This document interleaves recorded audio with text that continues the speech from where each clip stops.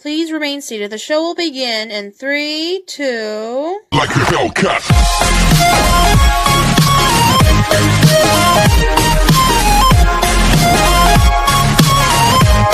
The Legend of Lechuza.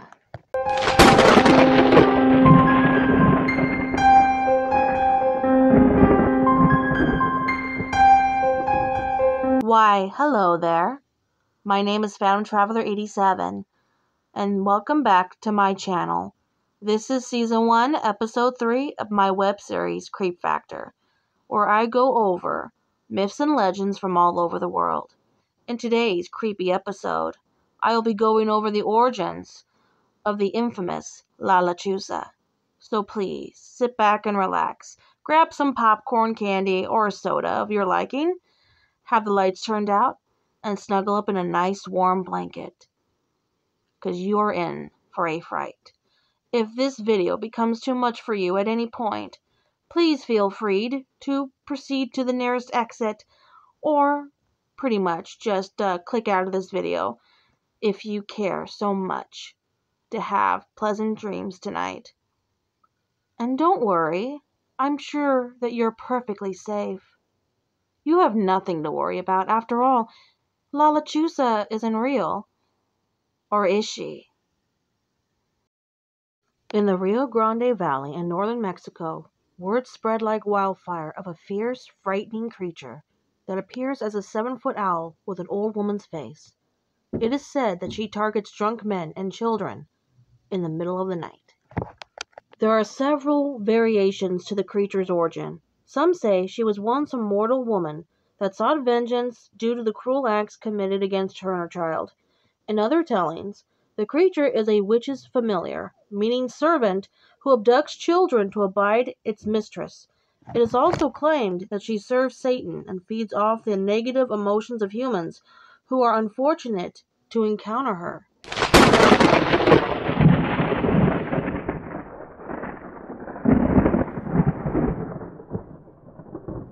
According to the article, The Sinister Legend of Lechuza, the Witch Owl Monster of the Rio Grande Valley in northern Mexico, published by Austin Harvey, April 7th, 2023, the creature will mimic the sound of a crying infant to draw out its victim out into the open, snatch them up, and take them back to its lair. And it is claimed that if you look at the Lechuza's face for too long, the monster becomes enraged. On the All That's Interesting website in which that article was posted, according to Austin Harvey's conducted research, most folks in the area believe that while the creature is out hunting, its human body stays somewhere else, frequently residing in a locked room, unconscious.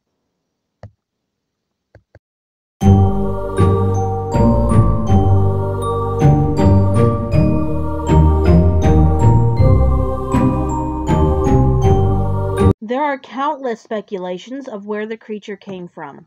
One other common theory is that the Lechuza was the victim of murder by the hands of a drunkard, which would explain why the creature goes after intoxicated males in general.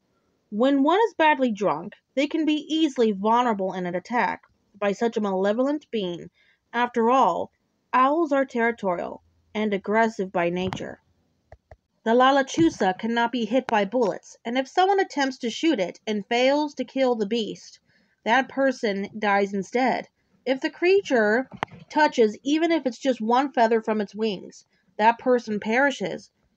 Dreaming of the Lechuza is a sign of death of a family member.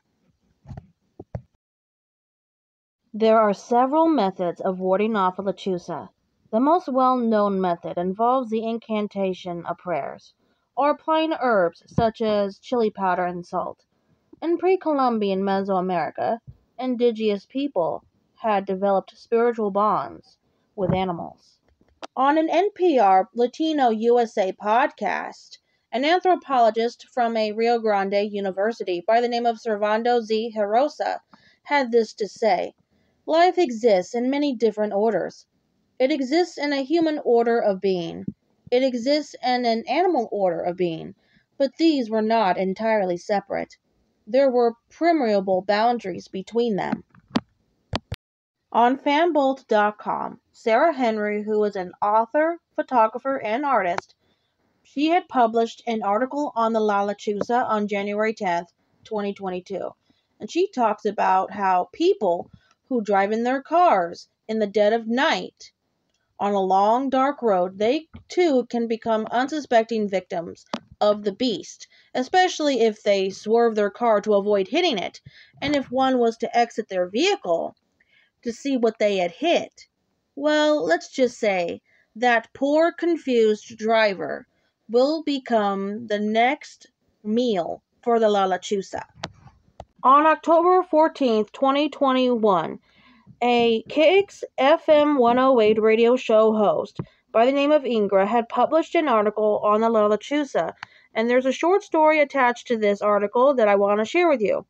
In Robstown, Texas, in 1975, police were called numerous times from community members that claimed to have seen a massive bird in a wooded area between Bosquez Street and Rab Road. Some have claimed that it was the size of a human, some claimed that the bird had a man's face, some said it was a woman. There is a Christie Caller Times 2021 article where, when the news trucks came, all calls had ended. Lechuza also has been known to show herself in South Texas communities such as Brownsville and San Benito.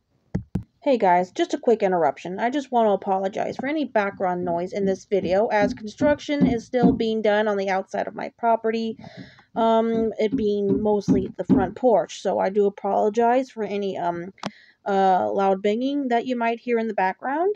Alright, let's continue. If you made it this far, awesome. And remember, at any time if this becomes a little too scary for you, feel free to exit the video at any time. Thank you. Let's move on.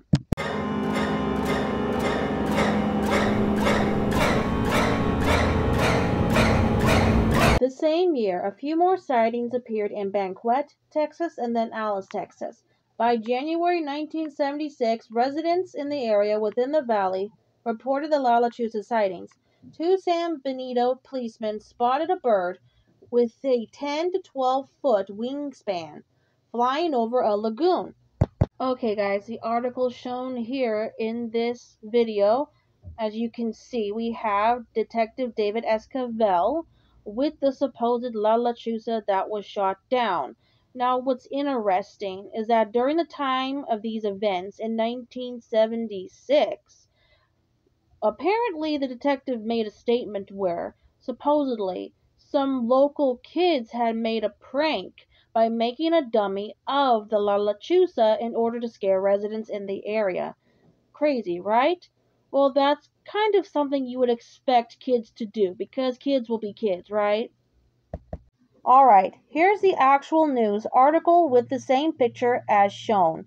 Feel free to pause the video at any time to read it at your own leisure. Now I'm going to go over an alleged earlier Lechuza sighting that happened in the 1950s. This occurred in Nuevo Laredo. A Lechuza was terrorizing the town, and the residents came up with a plan to capture the beast.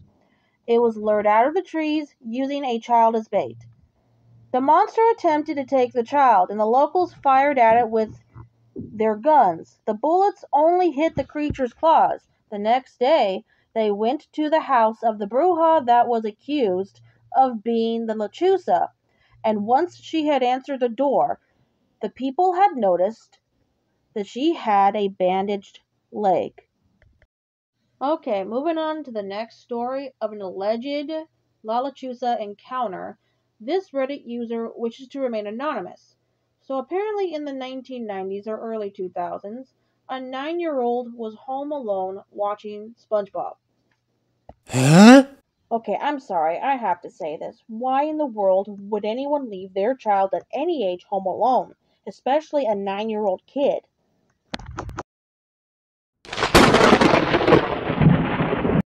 So anyway, the story takes place in San Antonio, Texas, between 2 little towns called Von Ormy and Lytle. The sun had just begun to set, and it was a full moon that night. The kid heard noises outside, and they thought it was their father returning home from work. So naturally the child went outside to greet their dad. But it wasn't their dad. It was a massive owl.